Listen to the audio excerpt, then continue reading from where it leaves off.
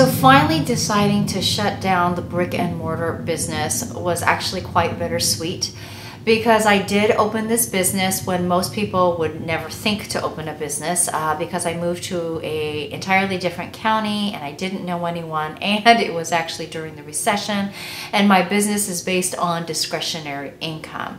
So it has been a tremendously long hours for 12 years to get the business successful, and it was actually very, very busy.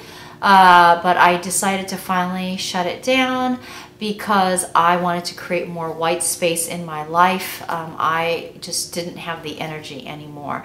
And life is just too short to commute long hours and work really long hours. So this year I wanted to do what most people take for granted, such as taking long walks and reading without having any time limitations. I also wanted to just think and be able to create and even have more time to travel.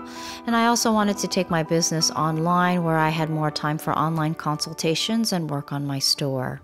Hi, my name is Christy, and I have been treating clients with acne, hyperpigmentation, and other skin conditions professionally for over 12 years, or just over 12 years now. And if this is the first time on our channel, we actually go over in-depth product reviews, ingredients analysis, how to correctly use products, and some beauty news sprinkled here and there. So if you haven't subscribed to our channel, please go ahead and click that subscribe button. Give us a thumbs up if this is the type of video that you are looking for, and don't forget to share it with someone that you know. And don't forget to comment below on what types of things you'd like to see more of in our channel. So when most small businesses struggle, my business actually became quite profitable after 3 months of opening, even in an empty store. So why did I say goodbye at the busiest season and to very faithful and loyal clients? Well, I had very little time for my family and my friends, and especially during the holidays where all I wanted to do was just sleep. So I said goodbye to my faithful and loyal clients, which was very difficult to attain over the course of several years.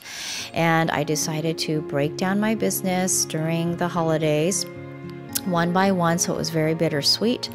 I've slowly started to move out my furniture, which I painstakingly selected and got piece one by one over the course of 2 years to finally make it complete. So that was the end. Okay, you guys, so this is the day that everything is gone. It echoes in here, so everything is empty. So I'm really tired. I've been just working, and as you can see, so there's nothing here. And now I would like to create some more white space and live life. So I would like to now take my business to a different direction, where I'm going to take it more online. So you'll be seeing more online activity, because the truth is that most, not all, but most of the things that you saw on the Instagram and the YouTube and all of that, Melissa was responding to. The YouTube comments, I respond to most of those. But so we're going to do more online activity now.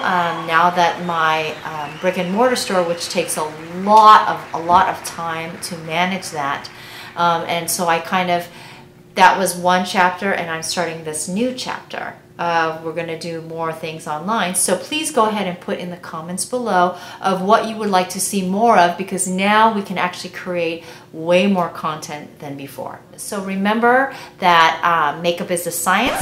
Is it a science? I did it again! Oh my gosh. So I wanted to go into this new year by wishing you all a happy new year. Thank you very much for supporting our channel and watching our channel. And please remember that makeup is an art and skincare is a science.